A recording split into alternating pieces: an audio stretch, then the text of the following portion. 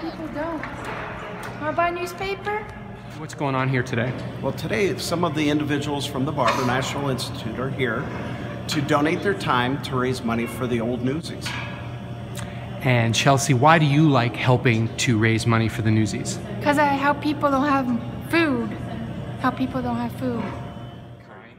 Yeah, consider it. And they'll go out of their way to make a donation. From the reports of the street so far, the numbers are good. It's been a beautiful day for collection, and people have been very generous. And your goal for this year's collection is about? $80,000. And we're hoping we're going to hit it.